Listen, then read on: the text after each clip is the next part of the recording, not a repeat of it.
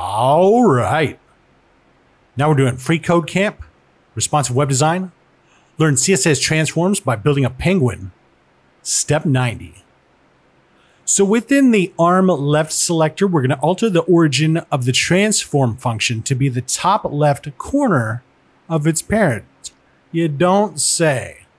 All right, so I didn't know how to do this in rehearsal, so we'll do it. I did to figure this one out. So we'll just come up here and say transform origin CSS right in here. So we'll say transform origin CSS right there. We'll come down to the W3 schools and we'll just look at this. We do the transform origin and then we put some, what is it? Some, come on, get out of here. I got so distracted.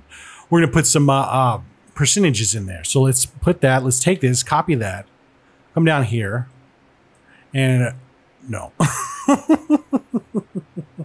Whatever. We'll put transform origin, transform hyphen origin, and we'll say 0% and 0% like that. And so it should have changed on the left arm. So this one right here, it should have put the origin somewhere around here, I guess. Anyway, so let's check it. Looks good and submit it. All right. Now we're on to step 91 and we'll see you next time.